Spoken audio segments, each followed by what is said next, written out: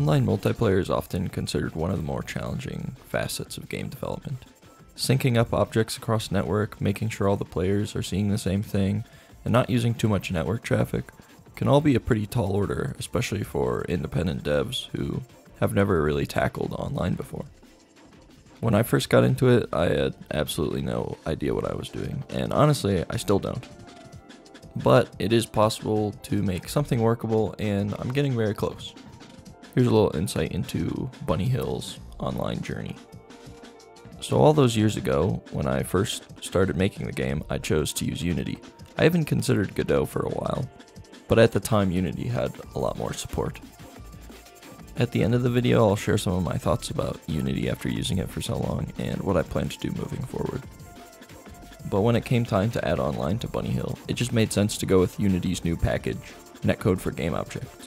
I wanted the online to be cross-platform in the event that I do eventually port to consoles, but I just had to jump in and get going.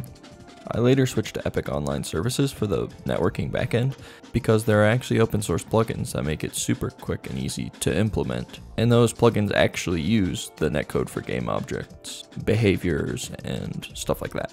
Before I get into all the crashes and bugs that I faced, I'd like to give a brief overview of how I understand network programming to function. In my understanding, you want all of the functionality you can to run locally.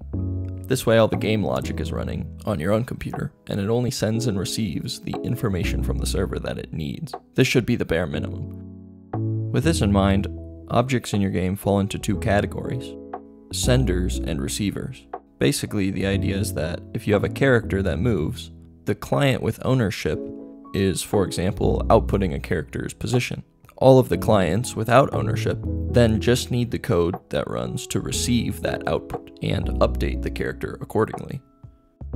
So essentially you have a character with full functionality running all of the scripts, and then the character receiving is just a shell version of the original character, maintaining visuals and things like that while they are moved around the world by receiving the input. Most other things don't need to be simulated that accurately and can be run locally. If something does need to be synced or spawned, you have the client call a function on the server, and the server handles the spawning and then the controlling of said object.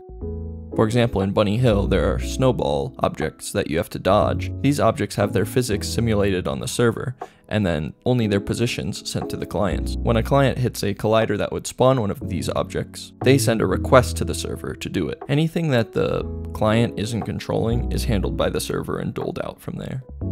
In reality, I think it's a ton of trial and error. It's really hard to wrap your head around how it works until you've actually done it a bunch. So things are gonna break in the initial phases.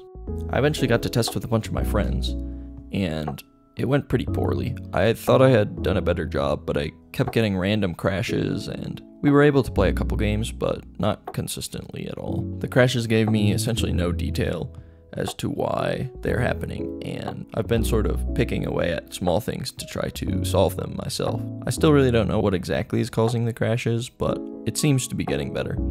Hopefully I'll have online to release pretty soon, and I'll release a trailer as well. I'll put out a small video on this channel as well when it goes live, and the game will go on sale as well if you'd like to pick it up. Thanks for watching.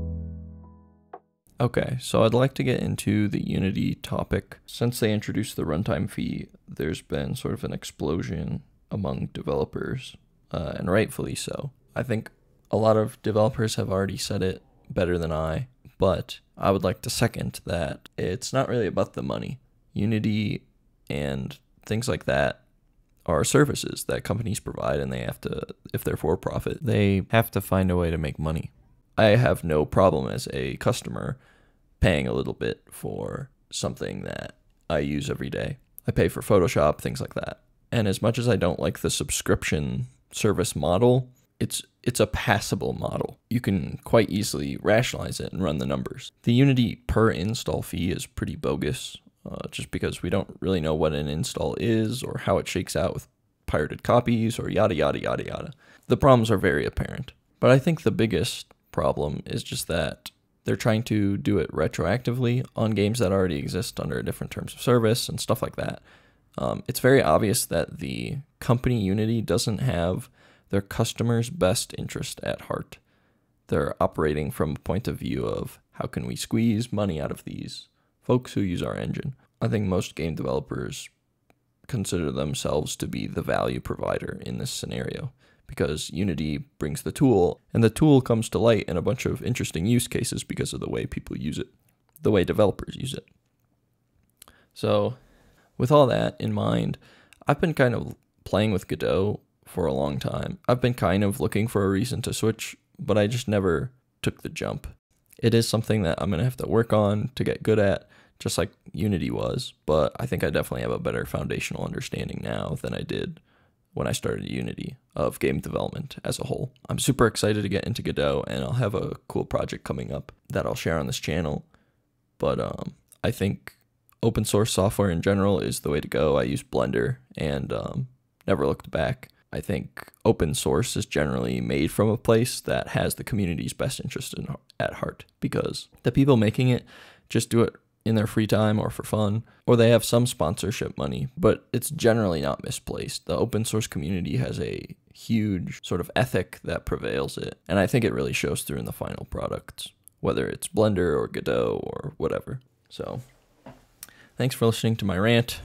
I hope anyone else who's getting into Unreal or Godot can share their progress as well, because I'd be interested to see it. I think it'd be super cool.